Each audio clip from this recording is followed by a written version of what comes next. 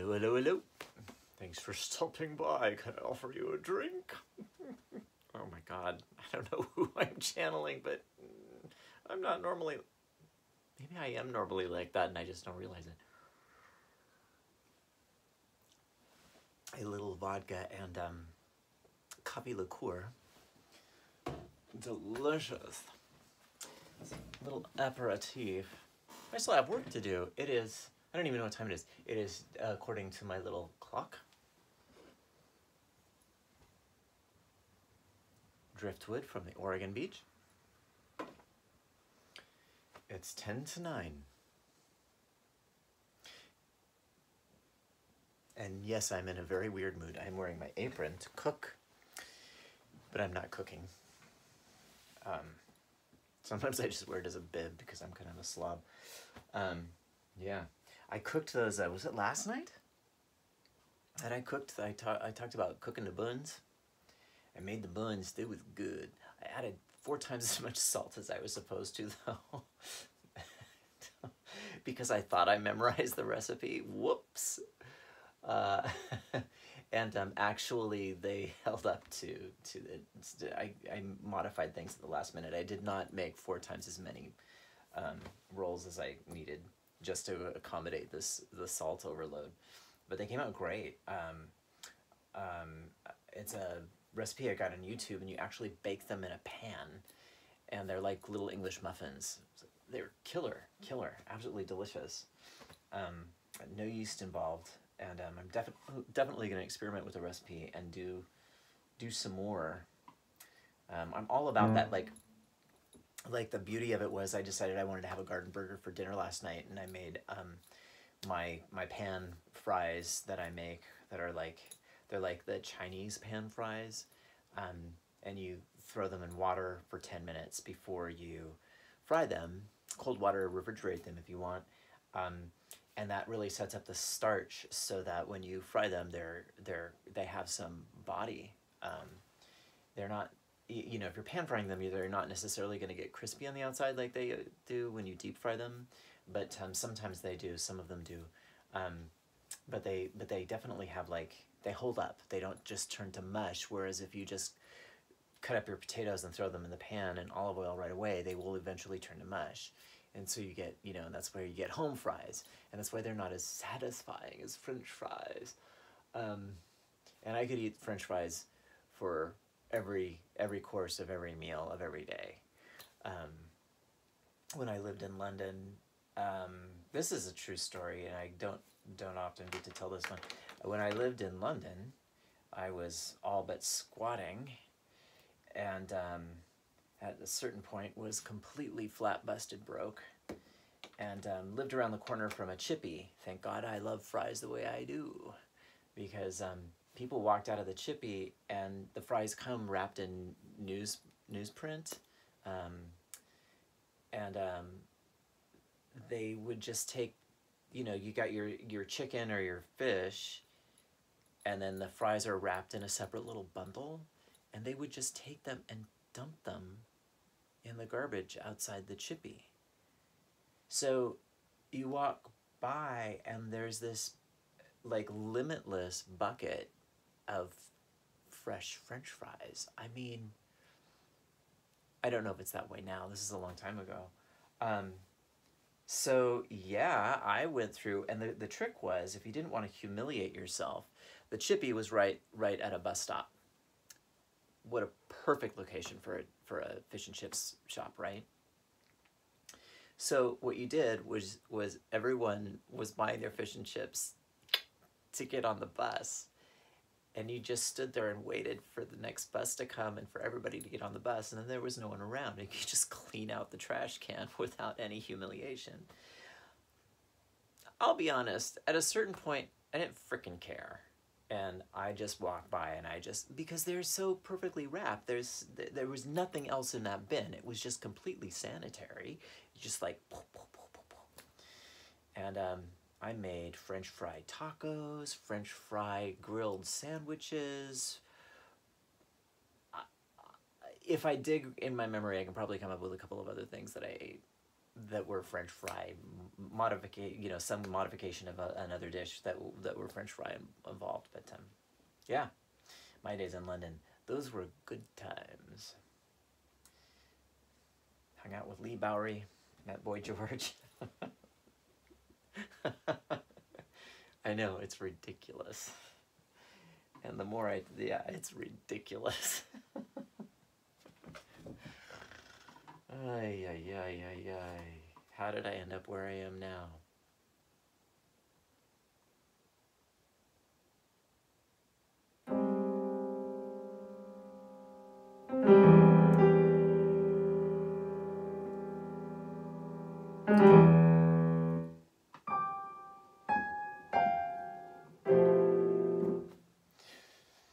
Let me regroup. Ugh.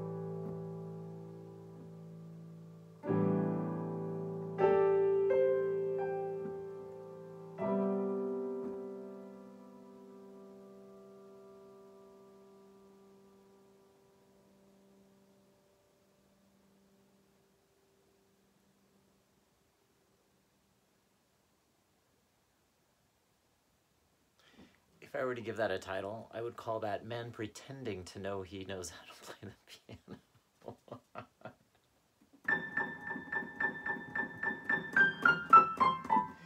I know where the white keys are.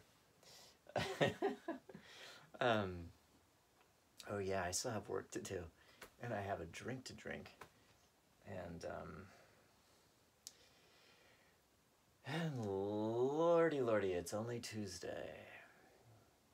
As if the days of the week had any meaning at this point.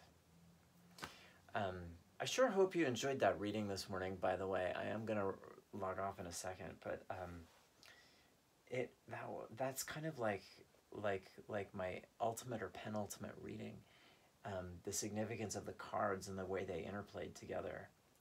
I think I commented on Facebook that I could write a class on that reading. And I really could. The layers of it, it was really astounding. Certainly feeling the energy of woohoo! Don't know why. There was just some shift. Something.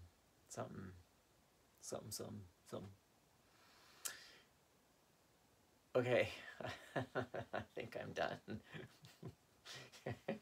I could keep the camera rolling and see what happens, but I don't know if any of us would like that. Okay, tomorrow morning, bye.